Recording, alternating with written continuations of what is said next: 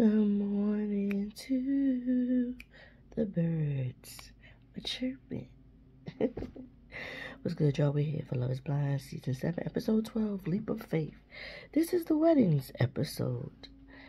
This episode picks back up with Ramses and Marissa. Ramses decides he don't want to get married. And I don't know how many ways he had to tell that child that he wasn't doing this for her to get it. She kept trying to talk him into changing his mind and trying to convince him. And I was like, baby, don't let a man tell you more than once he don't want you. I wanted to jump through the screen because I have been there. I'm speaking from experience. I've been there where Marissa is. Except for I was already married. And a couple years in when the conversation was had. But for her, I am happy that he did it before they actually went down the aisle, but she said she couldn't wrap her head around the fact that just 2 days ago he was talking about he's in it, and 2 days later now he not so sure. I think he said he had a conversation with a friend and a cousin or somebody who knew him and knew how he went into his first marriage and stuff like that, and it made him pause. I feel like Ramses should have never went on this experiment, just like Marissa told him. Like, if this is how you feel, you should have not come to this experiment because you knew that it required you to say yes or no within 3 weeks. Like, if you're somebody that want to take your time to make a commitment like that, this is not the show for you. And that is true. But my heart was breaking for her. Because he was like, she said, you said you needed your space. So I was like, I'm content with giving you your space. And think on some things. And I was like, Marissa, that was him right there saying that he don't want to get married, baby. Like, he said it. And you wasn't heeding it. Because I think you're in love with the idea of love and having a marriage. I just felt so bad for her. So bad for her. I wanted to hug her through the screen. But anywho, after that, we get to the two couples that are going through with actually having a wedding. That's Garrett and Taylor, Tyler and Ashley. Ashley and Taylor, along with some of their friends and family, have like a rooftop, like bridal party, bachelorette party or something like that. And then for the guys, their bachelor party, they got to go to the Wizards game and be in a suite. They got to do something like a musical chairs. It was just like a blow-up chair. And they had to dribble down and make a layup. Tyler won. He won a autographed basketball from the Wizards, which that was cool. He was like, this was a different experience and he enjoyed it. We got to meet his brother. The brother got the same hairdo as Ramses almost, except no, the brother got like a braid coming down on the side, but the hair up here is sparse. It's not like a bunch of hair like how Ramses had, like the curly top with the 2 locks on the side. But they get ready to have the actual wedding day. And I noticed, what season did they start having all the weddings take place at the same venue on different days? Because I do recall, at least in like the first 2 seasons, weren't the people getting married at different venues? Some might have been the same day. Also, I noticed on this one that we didn't get, I don't know if they weren't there or we just didn't get footage of it, but like in past seasons, we saw other people that were on the show attend other castmates' weddings. Like Marshall went to Kwame and Chelsea's wedding. I believe Was that Kwame and Chelsea's wedding he went to? Or was it Brett and Tiffany's? I think it might have been Brett and Tiffany's. But like I don't recall them showing us any footage of any of the other castmates being at each other's wedding. And then Ashley did say that Taylor was her best friend in the pods, but I don't recall seeing Taylor at Ashley's wedding to Tyler. So I was wondering about that. Also, this is the first season of Love is Blind where I've been interested to know the parents' origin stories as far as, like, especially the parents that are still married. Like, how did they come to be? How did they come together or whatever?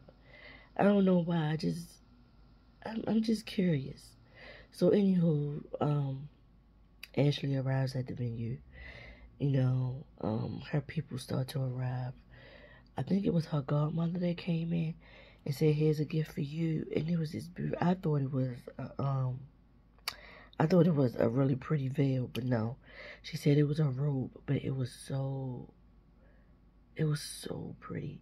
It was white. It had the overlay stuff with the beading and everything. So pretty. So delicate. So pretty.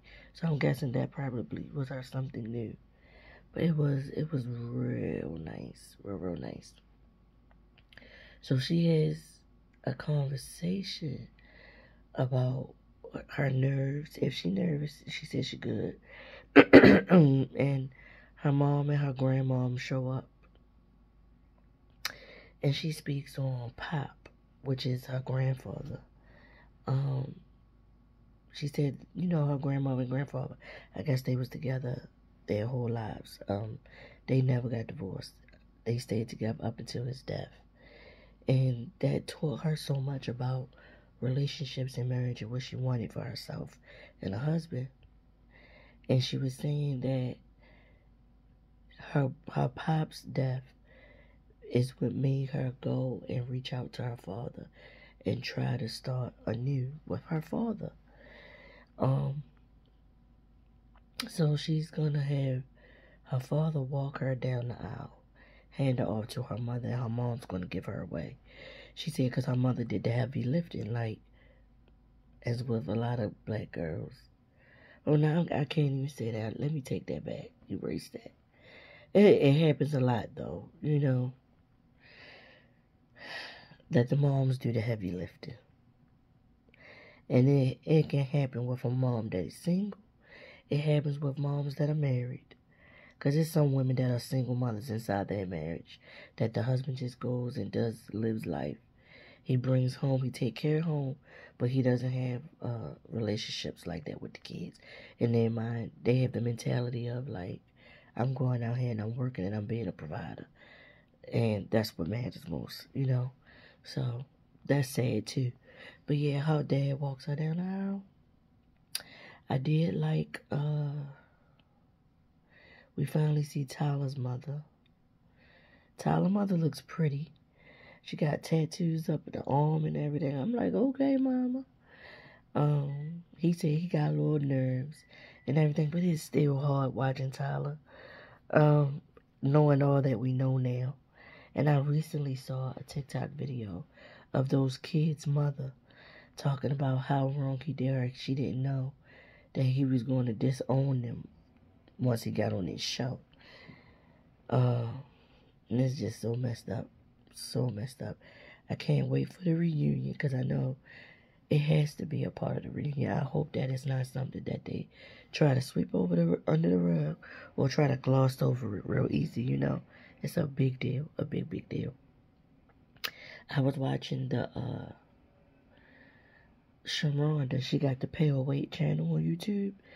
And I've been watching her do like her panel discussions of the show. And one of the watchers was like, which do you think is worse? Is it, which situation is worse? The situation with, what was that guy name from season 1? He took that girl, Diamond. I forgot the guy name.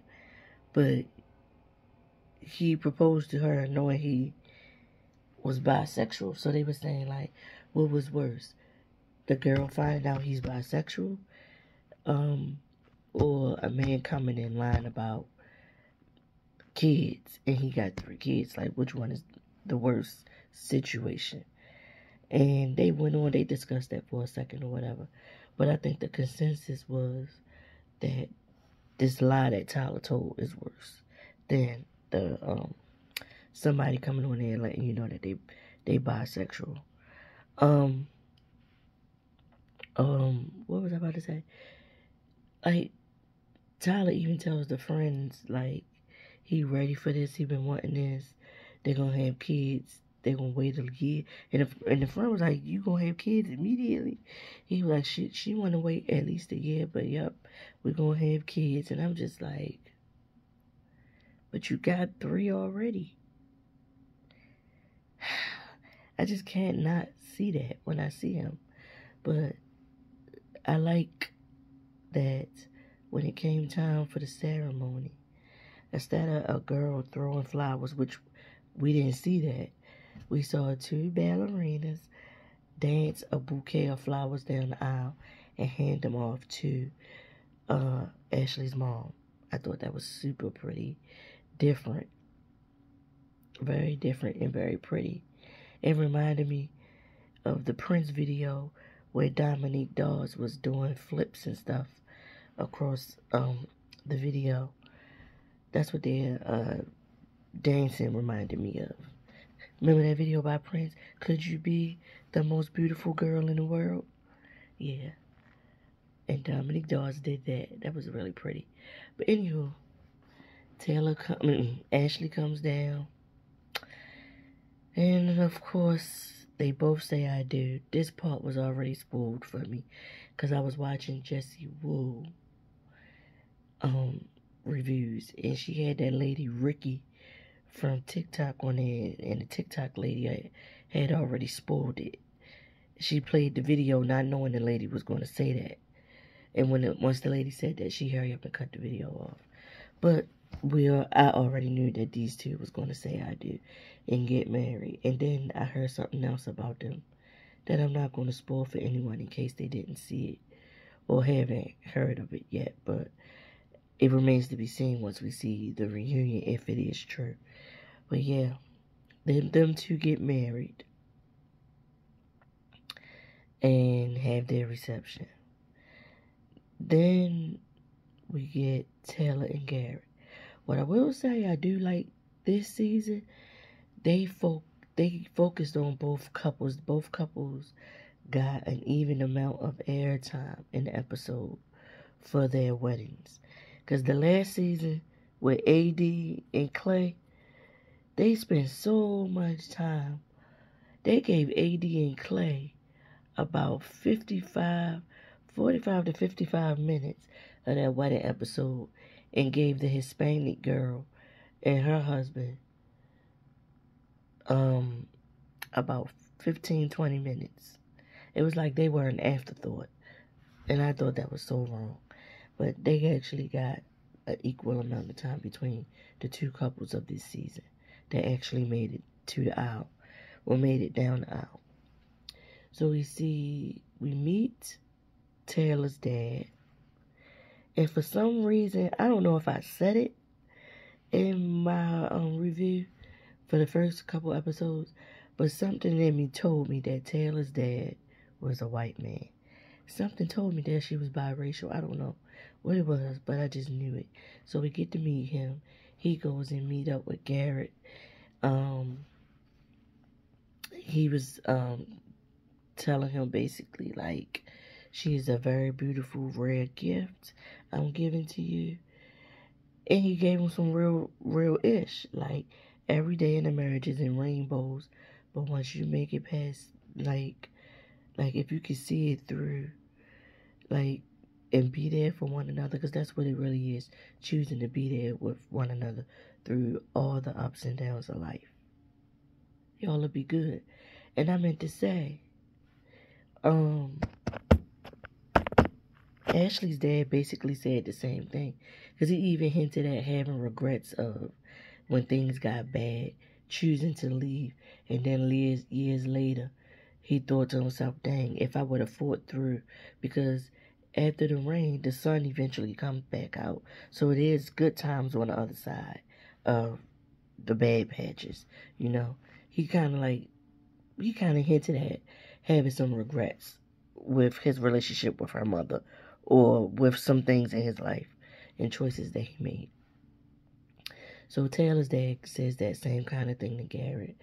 And Garrett, like, I got a little bit of nerves, but I'm so happy. Like, I really, really love Taylor. And I just want to be there to help her be whoever it is that she wants to be in this life. And I was like, yeah, he really genuinely loved that girl. I thought it was super cute that both Taylor's dad and Garrett both have, because I'm guessing this thing on his face right here was a birthmark. It kind of looked like the thing. One of my cousins was born with what they call a strawberry, which looks like that on his face. And it was red and it was on their butt. But eventually, by the time they were like one or two, it was completely gone. But it looks like that's a birthmark right there on Taylor's dad's face. His name was Tom. And then Garrett has a birthmark like right in here. So they have a good conversation. He helped him with his bow tie. He was like, I apologize, I can't help you with your pocket square and stuff. He was like, it's all good, it's all good. So he went back over to talk to Taylor and her mom and was like, I went to meet Garrett and it was all good. He did made sure to mention that, you know, having your friends and family there to support you at all the times of your life. Because he was saying that he had a brother, like his brother passed away, and Taylor was with him through that. Fong held the family together through the rough times, and he knows that Taylor has that part of her mother in her, and she'll be the same type of person for Garrett. Also, he talked about the groomsmen he had on his wedding day and how only 4 of them are left. He was saying one of his best friends passed away just a month for this. I was like, dang. He was like, and then Fong is just there for me each and every step of the way. And that's what you need in a partner, somebody to be there through all the good and the bad times. All of them. And it's not easy, you know, helping people through grief. It's not. It's definitely not. But I feel like they had a really good conversation. I feel like her father really respects him. And he was like, welcome. He basically welcomed him and said, I'm glad I'm getting you as my son-in-law or whatever. So that was good. And then he goes to have a conversation with Taylor, like I said. And they made sure to mention that they also were married on the 13th of the month. And Taylor is getting married on the 13th of the month as well. So they was like, that's like good luck and stuff.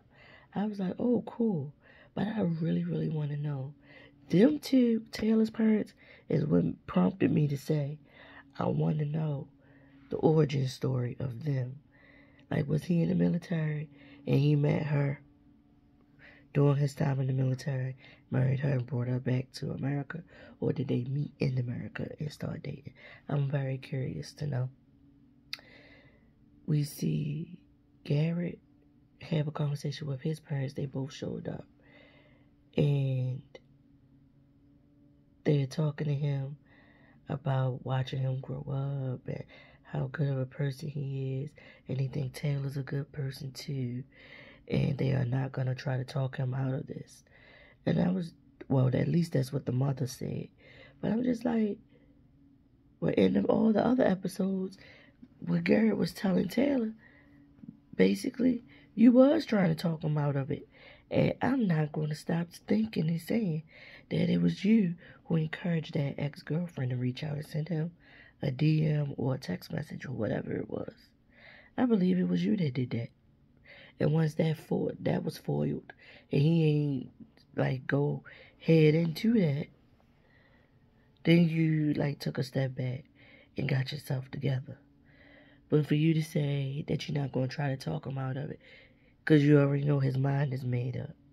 But that's a far cry from what we were told and that you had been saying in your conversations with him in the previous episodes. Ma'am. And the sister was there sitting in the audience too. But she hugs Garrett and cry and all that kind of stuff. And it's like, well, but I think her real issue is the mothers with them sons and the fact that he's going to move to California to be with Taylor. I think that's one of the bigger things that's bothering his mother. That he made this decision in 3 weeks and going to move across the country. Also, I forgot to mention this about Tyler and Ashley's wedding. They had a white officiant, and the fact that he told the origin story of couples jumping the broom, black couples specifically, why they jumped the broom and stuff like that. I thought that was pretty cool. And whoever made the broom that they jumped over, that broom was so pretty. I remember that was the big thing in the early 2000s. People made a business out of making brooms for weddings, for brides. I know my mom made my broom, but yeah, people like and making those bouquets with the silk flowers. That was like a big deal in weddings in the early 2000s. I don't know if they really doing it like that no more, but yeah, that was a big thing. Let me clear my throat.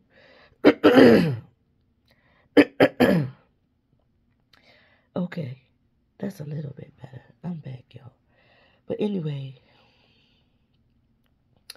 they also, before they proceed with the wedding, before the conversation is over, we found out that Garrett's parents also got married on the 13th of the month. I was just like, oh wow, what a coinky dink. So they go through with the wedding. It was really pretty. Taylor's dress. I think they just showed us the dress from the waist up, because I didn't realize that it was only a knee-length dress with a little bit of a split in the front, and then the back part was where the train was, and where the length was. But she looked really, really pretty. It was not a traditional wedding gown, but it fit her. It really did. And I'm happy for them. They said I do. They're going to have their receptions. And it looked like Ashley and Tyler reception was lit. It looked like a real, real good time. A real good time. But, I can't wait for the reunion, for all the things to get discussed. I wonder if after Ramses broke it off with Marissa, did Marissa go back and try to reach out to Bolden? She should have went with Bolden from the beginning. But when they met up at the Flapper party, she said she got just friend vibe from them because they was too similar. And the fact that Ramses is going to tell that lady, I don't know, like, because he told her I needed space. Then it was, I'm not sure. Then it was, I'm trying to see if we fit together day to day. Because your personality and my personality, you so bubbly. And she was like, but you said that was what you loved about me. You loved me for who I was. And I am a bubbly person. And the fact that she tried to say, like, that's why I chose you. I feel like when I get too bubbly, you can tell me to calm down. Don't dim your light, honey. And that's what he's doing. Why would you sit there and dim your light? Acquiesce to dimming your light and yourself to appease him. Marriage comes with, any relationship comes with give and take and compromising. But in no way should you ever, you shouldn't be compromising being a bubbly spirit for somebody. Like, no. That's not something, that's just who you are as a person at the core of your being. You can't dim that. If anybody asks you to do that, it's an automatic no to them. They're not for you. They're not your person.